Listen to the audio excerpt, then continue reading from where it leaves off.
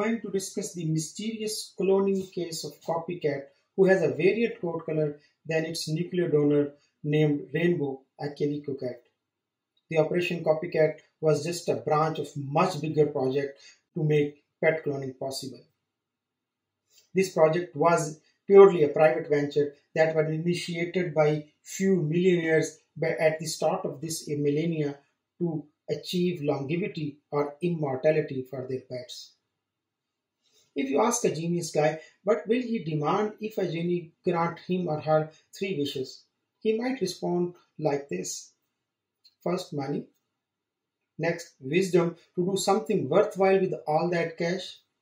And finally, the longevity, or sufficient time to pursue a project that ensures its legacy. We all wish something like that, especially the longevity. The desire to live longer has motivated some millionaires to hire scientists to perform research in the field of animal cloning, IVF, or stem cell technology. The story begins in 1997 with the cloning story of Dolly the sheep that inspired an 81-year-old Arizona financier, John Sperling, who wanted to be able to replace or clone his husky border collie mixed dog named Missy. In 1998, a multi-million-dollar private project was launched to clone Missy at Texas A&M University College Station through a new company called Genetic Saving and Clone. The project is commonly known as Missiplicity project. However, the world was yet to wait for another decade before witnessing dog cloning as a success. While dog cloning was yet a long way due to some unique challenges in the reproductive processes of canid animals to which dogs belong to compared to most of the other mammals, Operation Copycat was launched by Mark Wisthosen and colleagues at Texas A&M University College Station as a branch of Missiplicity project that concentrated on cloning cats. After realizing that cloning a dog genome is much harder compared to cat genome and hoping to get a better understanding of the cloning process itself.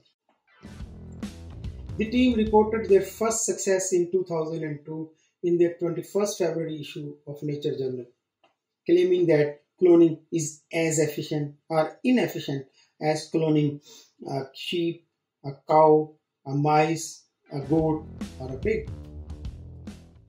Wisthosen's team first attempted to use skin fibroblast cells, inserting their nuclei into an enucleated cat egg cell. Although 82 embryos were implanted in 7 surrogate mothers, only 1 pregnancy reported. And unfortunately, poor fetus died and the experiment remained unsuccessful. In their next attempt, scientists used nuclei from cumulus cells surrounding a calico research cat named Rainbow. This time, 5 embryos were implanted in a surrogate mother. 3 of them were from cumulus cells and 2 from oral mucosa cells. Only 1 embryo made it to term, and this was from cumulus cells. This put a success rate into 1 out of 87.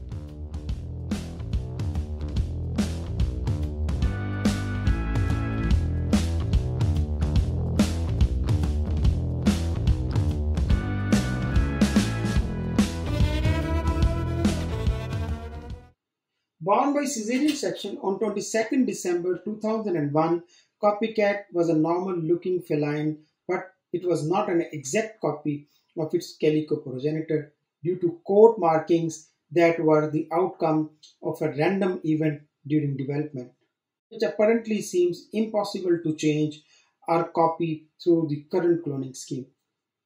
However, this random event happens almost all the time routinely in all the vertebrates, flies, and some plants, through which nature tends to balance gene dosage in both the sexes of these class.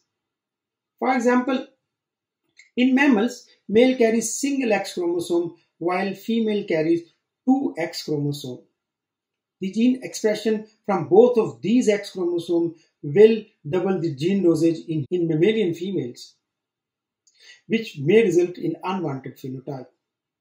In order to balance the gene dosage for a particular gene located on X chromosome, one of the X chromosome is epigenetically silenced or lionized for whole of the future life in all the female somatic cells. This silencing does not involve any change or manipulation of the genetic material, that is DNA.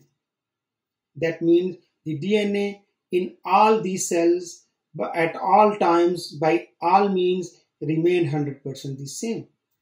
Yet one of the X chromosome is speaking in one cell while its exact copy has been turned silent in a neighboring tissue cell in the same individual. Which X chromosome is going to be silenced? It is purely a random or chance event. Is that information written somewhere in genome? Are there some selection mechanisms or preferences to silence the X chromosome? Let's put that debate for another time, for another future video. This X inactivation has led to the variation in coat color in Copycat. Did you realize that cloning does not mean duplication?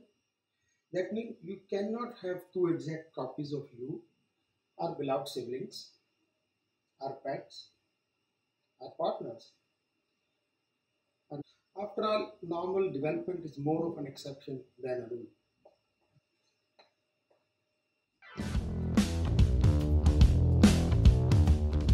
In cats, number of genes are involved in coat color determination, including color print locus C, agouti locus A, orange locus O, and locus E, as well as white dominant locus W, and others. Most of these genes are autosomal in nature except color locus orange, which is located on X chromosome. The calico pattern results from an interaction between a sex-linked color locus O and an autosomal white spotting locus W. Color locus O carry two alleles O and B for orange and black. In heterozygote, the X inactivation results in the selection of melanocytes that express either one or the other allele. Where an X chromosome bearing O is inactivated, the melanocytes are black, and where B is inactivated, the melanocytes are orange. The melanocytes migrate to the epidermis where they multiply and they are visible as a differentially colored patches. The effect of white spotting locus is to slow migration of melanocytes. The white fur patches results when melanocytes fail to reach the epidermis. Slower the migration, the more extensive are the white fur patches. The combination of these two alleles, the combination of expression of these two alleles produces a gradient of coat color between a bicolored tortoise shell to a tricolored calico.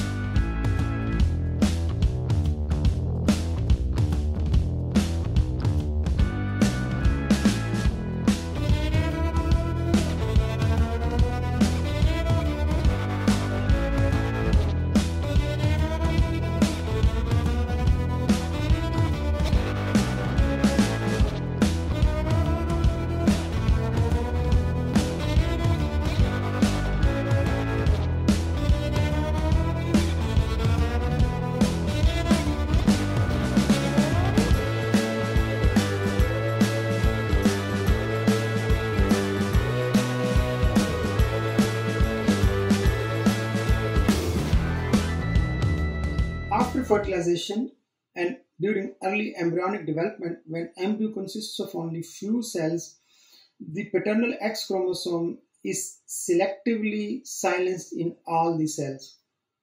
This inactivation of paternal X chromosome or XP in all embryonic cells is the consequence of another epigenetic phenomena called imprinting. Later on, during blastocys, the inner cell mass cells are eventually the cells that gives definitive structure to the fetus.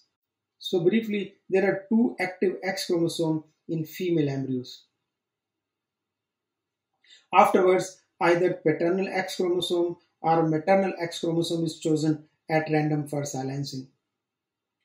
How one X is chosen for inactivation is a fascinating example of epigenetic regulation of gene expression.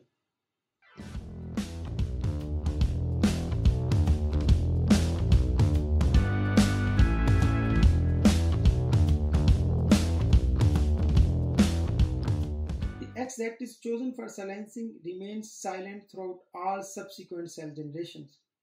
This is one of the most stable forms of gene silencing that we know today, and all attempts to reverse it experimentally have been consistently unsuccessful.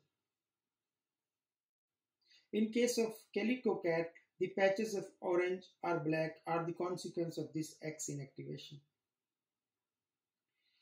In case of males, there are only one of the two possibilities concerning X-linked color locus, that is orange with white patches or black with white patches.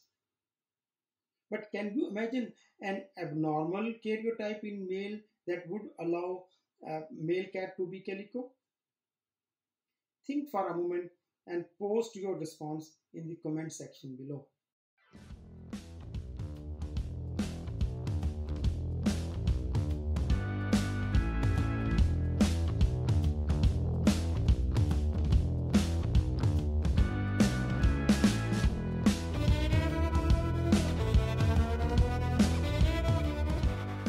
Now we know that cloning of calico cat did not result in an identical copy. The genetic saving and clone company told their customer that cloning will not resurrect their pets, and company clearly turned away some customers that were interested in getting the same identical animals.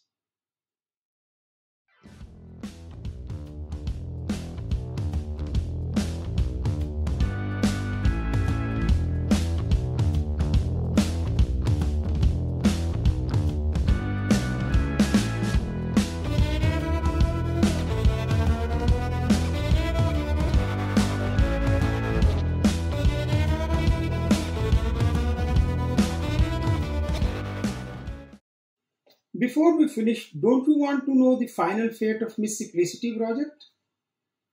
Or what happened to the Missy the dog? Missy died in 2002, in fact euthanized because of an inoperable growth that happened in its esophagus before her cloning efforts were successful. However, her DNA was gene banked for future cloning efforts. In 2005, Dr. Hong and his team in South Korea successfully cloned world's first dog, which they named Snuppy. Its somatic cell donor Thai was a male Afghan hound. Briefly, both Snuppy and Thai were healthy before both developed cancer and both died of it at the age of 10 and 12 years.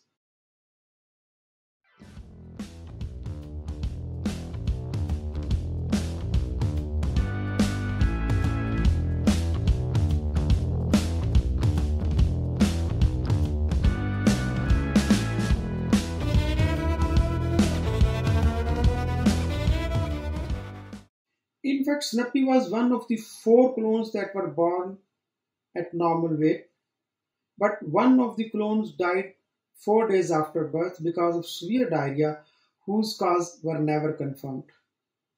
Remaining 3 clones had varied lifespan, Snuppy among the oldest, who died at the age of 10. The phenotype of remaining 3 clones is visible in this picture. Apparently they look the same, but the marks at their paw fur look different. This again highlights the significance of epigenetic regulation in cloning. There has been a debate since from the beginning of cloning as whether clones would have a normal health, growth, reproduction, and longevity.